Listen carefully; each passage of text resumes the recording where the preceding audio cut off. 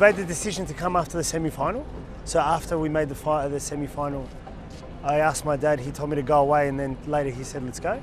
Qatar is absolutely beautiful. It's very, very nice.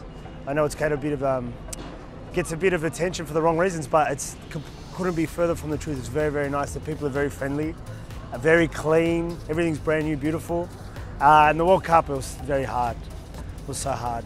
Almost had a heart attack in the penalties, but it was worth it in the end. I came yesterday from Sydney. I'm French. I came here to support French people, a French team. And I knew it was going to be history. And the history has been made for you, especially Argentine people. The World Cup itself, it was great. I think it was a great experience that we could go to all of the matches in the same city and go to matches of other teams, and it was great. I'm glad I came, because even the game is, I think, for me, the best World Cup final that never happened before. So I would have regretted to miss it.